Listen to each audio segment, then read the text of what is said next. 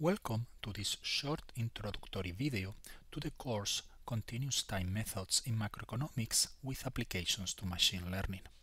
My name is Jesus Fernández Villaverde and I will be teaching this course at Oxford this month of June.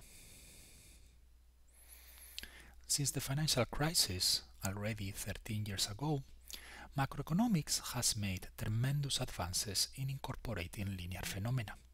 For instance, we have learned much better how to model sovereign or banking crisis and many other related issues.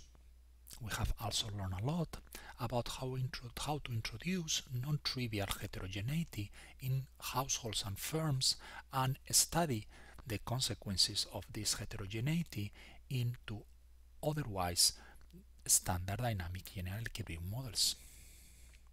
These advances, in turn, have pushed the boundaries in numerical methods, in search of methods that are able to solve efficiently nonlinear models. There has been a lot of work in three main areas. First, many papers and researchers have switched from discrete to continuous time methods to formulate their macro models. The reason for that is that continuous time methods offer many advantages in terms of theory and computation. Second, we have learned how to apply machine learning techniques, particularly deep learning, as a solution method for these nonlinear dynamic general equilibrium models.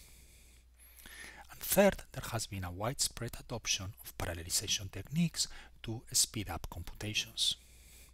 Unfortunately, this is a material that is sometimes difficult for PhD students or young researchers to learn on their own. There is no textbook that covers this material very carefully under applications in economics, and many of the results are scattered among many different papers. In this course, I will try to gather all this information and put it together in a format that is easily accessible to many.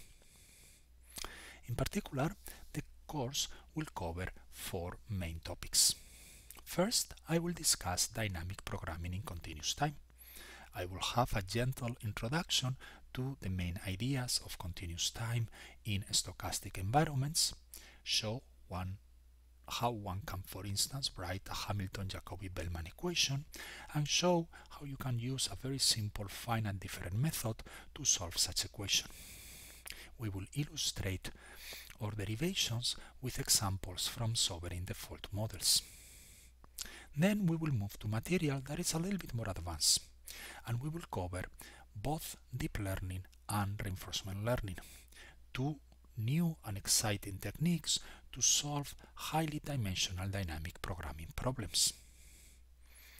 The third topic will be how to apply these ideas, in particular machine learning, to the formulation and solution of heterogeneous agent models in continuous time.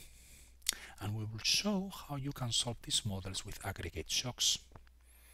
We will have examples that will come from microfinance, and we will learn how the nonlinear features of this model open new doors for researchers. Finally, we will wrap up by talking about the applications to optimal policy of these models with heterogeneous agents solved with deep learning. In that way, you will appreciate how the new developments in macro can be of high use and much profit to policymakers in real-life problems.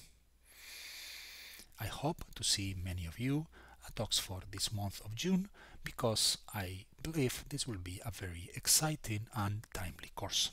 Thanks for your attention.